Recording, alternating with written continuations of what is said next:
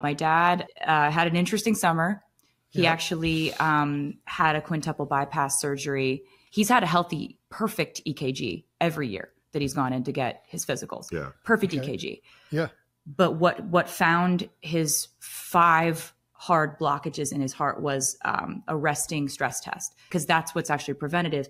If you can find that earlier, you don't have to have a bypass surgery.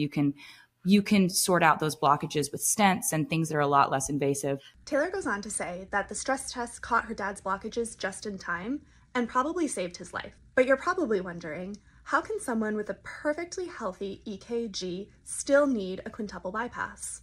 Keep watching. An EKG, or electrocardiogram, shows your heart's electrical activity and can discover various other issues, including an active heart attack. But blockages of the blood vessels, the problem that Taylor's dad had, wouldn't necessarily show up on an EKG. To check the function and determine if you have coronary artery disease, you'll need additional imaging. A nuclear stress test shows the heart's function, giving real-time images of blood flow to the heart muscle.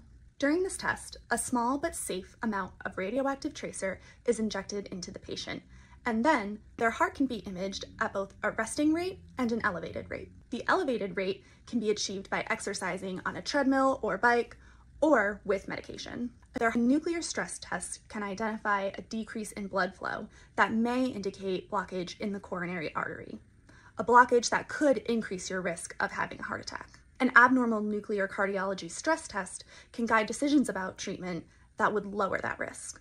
It can also show doctors the exact areas that aren't getting enough blood flow, measure how severe a problem is, or detect problems with blood flow even if you're not having any symptoms. This is all really valuable information that only a nuclear stress test can provide. It's all about making sure that you're getting the right imaging.